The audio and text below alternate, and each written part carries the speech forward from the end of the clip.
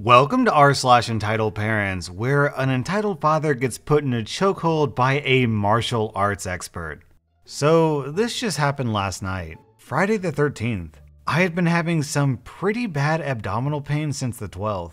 Well, yesterday I went to a local clinic and found out I had appendicitis. The clinic called an ambulance and I was transported to the big hospital. When I got there, they took me to a room, had me strip butt naked, and then rushed me to the OR. As we were moving through the ER, this Karen stopped us and asked us why I was being rushed before her daughter, since they've been here longer.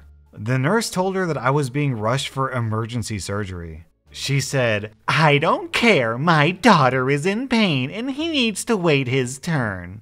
The nurse said, "Ma'am, your daughter has a sprained ankle. This gentleman could die." She reluctantly moved out of the way when she saw a couple of police officers start walking towards her. Well, surgery went great and I didn't die. Was released at 12 o'clock this afternoon. Our next Reddit post is from MC Jimbo.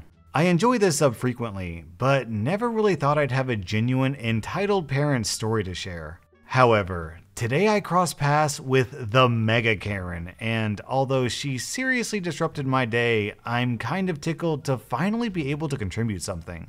I work in an office building with about 3 dozen companies operating on the premises, and because of the odd layout of the building, we have 6 different parking lots. I prefer using the hidden lot that requires you to drive through one of the indoor lots to reach, which, between being hard to find and all the spots being marked compact, is usually less crowded than some of the lots closer to the road. Not to mention that the door into the building from that lot is right next to my office, so it's convenient in every way for me personally. Today, it was raining cats and dogs when I arrived at the office. For some reason, my normal lot was unusually full. However, someone pulled out of a prime space just as I arrived, giving me a much shorter walk through the wetness to reach the door. I exchanged polite nods with the guy leaving, then pull into the space behind him. As I'm getting out of my car and grabbing my laptop bag out of the back, I hear some distant car horn honking. But think nothing of it since it's practically on the other side of the lot. When I turn around to head inside though, Entitled Mother rolls up in an oversized SUV and slides to a stop on the wet pavement between me and the building, splashing me with a bit of puddle in the process. "That spot wasn't for you."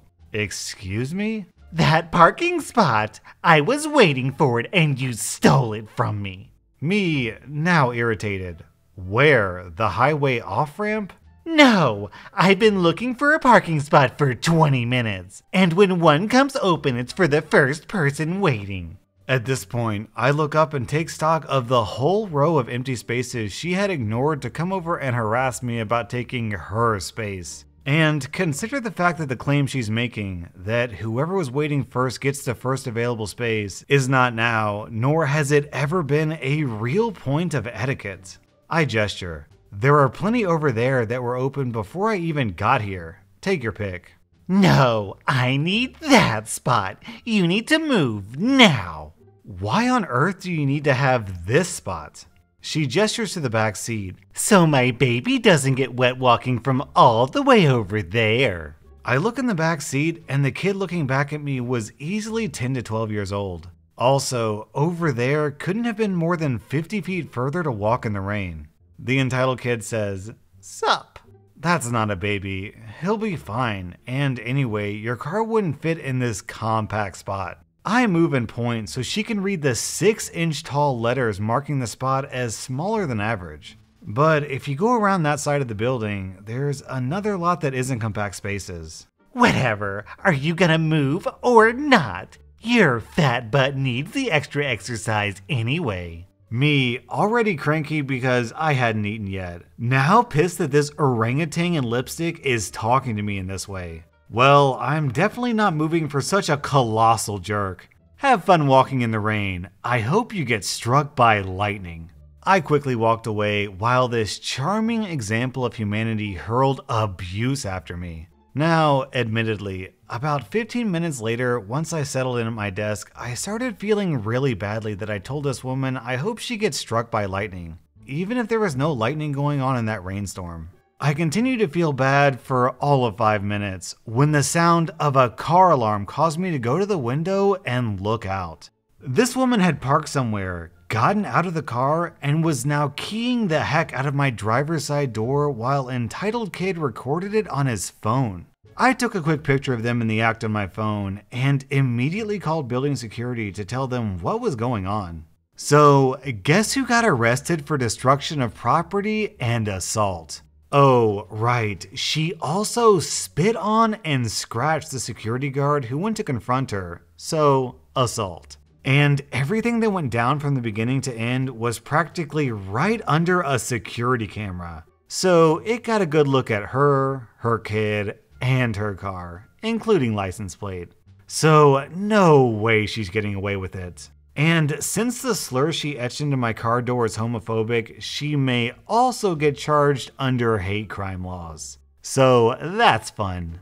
If I end up going to court, having to testify, ever dealing with this woman again, etc., I will totally post an update. And I, for one, cannot wait for that update. If you want to find out what happens to this Karen, subscribe to my channel because I will absolutely cover the update to this story. Our next Reddit post is from AM Rinder. So, some backstory. I own a Jeep, hashtag Jeep Life. Fully built, lift kit, ADD bumpers, the whole shebang. So one day, I'm coming home from work. It's a summer day, the roof is off, and I'm having some open top fun. Stop at a red light and suddenly screech bang! I drive forward slightly and go back to assess the damage, and lo and behold, it's a Mercedes C-Class, a new one as well. Completely destroyed from the front, and my beautiful Jeep had no damage apart from a few scratches. I went to check on the passenger side of the Mercedes.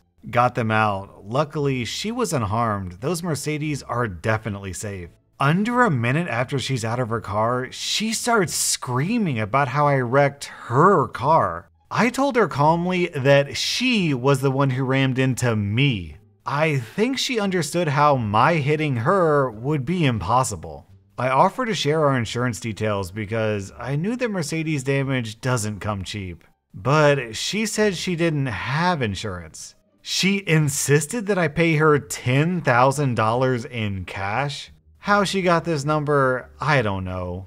I said that was just plain wrong, as 1, she hit me. 2, it's her fault for not having insurance. She then went on a ramble on how her kids needed the money, and they had no money at the time, and now her kids will have to starve because she'll have to pay to fix her car, and how it'll all be my fault when they're on the street tomorrow. Yeah, on the street with a Mercedes, my butt. That is why you should have insurance. But no, she said that she would call the cops if I didn't pay her. I refused, as this is just dumb, so then she called the cops. Yeah. Cops came, assessed the damage, and asked us what happened, and she said, and I quote, "He backed into me at full speed on a red light." Shaking my head. Then they asked me what happened, and I told them. And it became a he said, she said situation. Luckily, a shopkeeper was there and saw the whole thing, and even captured it on a surveillance camera. Needless to say, I came out on top. Cops got her for reckless driving and driving without insurance. She then started yelling at the cops about how they would just let a criminal get away. They explained that I did nothing wrong and that they now had video evidence. The partner of the cop came to me and told me if I could drive, I can leave, so I got in my Jeep and left. Never want to have a Karen experience again, not worth it. P.S. If you have a lifted Jeep with heavy-duty bumpers, a Mercedes can't do much damage. And then OP posts an update. So Karen read my post. Who knew? I certainly didn't. I just received a direct message from Karen in all caps as expected. She basically said that I already destroyed her car and left her penniless and her children starving. I'm so over this. And now she wants me to take down the post because it defaces her. She said, and I quote, "You know this is illegal, right? You have no right to talk like this about me. You already wrecked my car that I have to pay out of pocket for. If you don't take this down immediately, I will report you and sue you for attacking me." I explained to her that neither her real name was mentioned nor the place where this happened, and the only thing mentioned was her car and how she was being a big butthole. But no, she threatened to sue me for defacing her beautiful reputation. How? So yeah, that happened. I advised her against this, but she said that she has my license plate number, and if this post is not gone by tomorrow, I'll be receiving some papers. I'm not worried at all. She doesn't have a case, as I didn't mention anywhere her name or any revealing info at all. But if there's anything I missed that can cause me a problem, please tell me, as I really don't want to take the wrong step. If this Karen found the Reddit post, let's hope she also finds the YouTube video. And in case she does, be sure to say hello to this Mercedes Karen down in the comments. Our next Reddit post is from Sweep the Leg. This story happened several years ago after I first became an assistant instructor at the martial arts school I train at. We share our building with several other small martial arts schools and disciplines, so pretty much everyone is tight and knows each other. A few days beforehand, a student from the karate class had asked to join the class that I'm a part of, which is for jiu-jitsu, which is a grappling-based martial arts for the uninitiated. His mom drops him off for his first day of class, and about 20 minutes later, entitled dad shows up. He just sits down and watches the class as I teach basic groundwork, which included some basic attacks and reversals from the guard position. The entire time, his son is looking extremely uncomfortable, though I don't know why. After about an hour, the class is over and I dismiss everyone and go to greet some of the parents, see kids off, and get ready for the next class. I'm passing by the entitled dad when he pulls me aside to talk in private. My son ain't no homophobic slur. I take a second, being taken off guard by his tone as well as smelling the alcohol on his breath. Did somebody call him that in class? No, I'm just not paying you to teach him this homophobic slur stuff. I'm bringing him here so he can know how to kick some butt, he says, raising his voice. He also gives me a punch on the shoulder as if to emphasize his point. Sir, please keep your voice down. He doesn't need to know how to lay on his back and spread his legs like some pussy, he says, raising his voice even louder. Sir, I'm going to have to ask you to please leave. F you! I ain't bringing him for you to get your rocks off and try to convert him, you homophobic slur, African American slur. Parents and students are now fully tuned into what's going on. His son comes over and tries to pull him away, but he ignores him. Sir, you want to settle this right now? I got my friends Smith and Wesson out in the truck. They can help us solve this and give you some medicine. He starts moving to the door, and I move and block the door. Sit down! I'm doing my best to sound intimidating, but in reality, I'm sweating bullets. I'm confident in my skills, but this guy has like 40 pounds on me, and no martial artist wants to be put in a situation like this. All I know is, I'm not letting this guy who just threatened me anywhere near his car. He takes a swing at me, and I end up tackling him to the ground. I put him in a chokehold, applying pressure each time he tries to move or get out. I stay on top of him for what feels like forever for the police to show up. Long story short, they end up taking him, and I later found out from the mom that they were in the middle of a divorce. Needless to say, entitled dad was banned for life, and every measure was taken to make sure he couldn't come near me, the school, or his son and ex-wife again. Mom ended up with custody, kid is still training with us, and from what I understand, entitled dad is in and out of jail. Today, I'm gonna get drunk and then pick a fight with a martial arts teacher in a martial arts dojo surrounded by martial artists. And then I'm gonna threaten him with murder. What could possibly go wrong? Our next Reddit post is from Mr. Woodles. A few weeks ago, I was at work in the city where I live, Truro, England. And it was the height of tourist season in a place that's known for the tourism industry. My job was to sell very nice Thai spa products from a converted tuk-tuk van. It's very nice stuff, all handmade, never tested on animals, smells very strong and lovely. It was about midday, and I start hearing these little snaps and cracks coming up the street. No big deal, I think, as I go back to my book. I hear these little snaps get really close to me. I don't like this, as I have Asperger's syndrome on top of exceptionally sensitive ears. I can hear those anti-theft scanners at the front of the shops. Then I see this, shall we say, rotund family coming up the street. If you're a fellow Englishman, you know the type. Council house scum of the highest order. Americans, I believe you would use the term white trash. It was their two little gremlins throwing these little fun snaps at everybody. Old people, dogs, little children, disabled people, everyone under the sun essentially. And then one lands at my feet. Cue unhappy me.